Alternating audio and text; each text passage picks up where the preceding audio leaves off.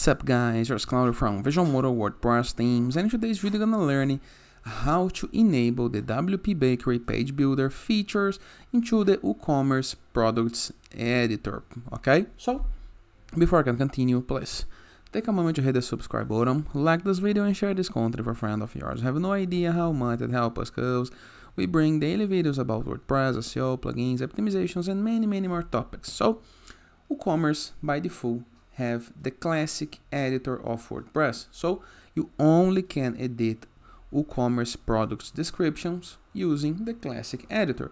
That is good, but quite outdated. And what can we do about it? We can enable the WPBakery or any other page builder to work into this part. How? Go to your WordPress dashboard.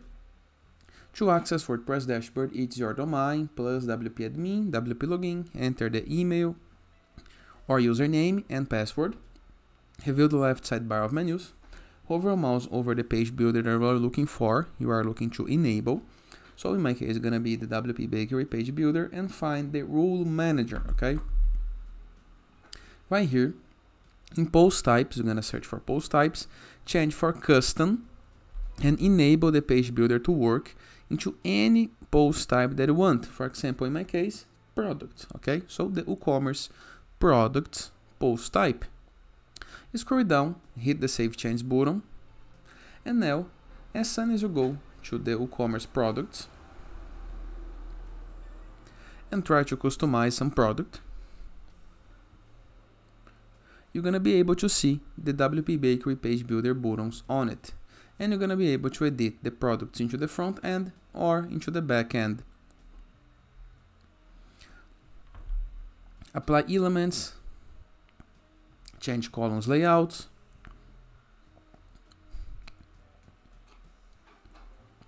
apply image,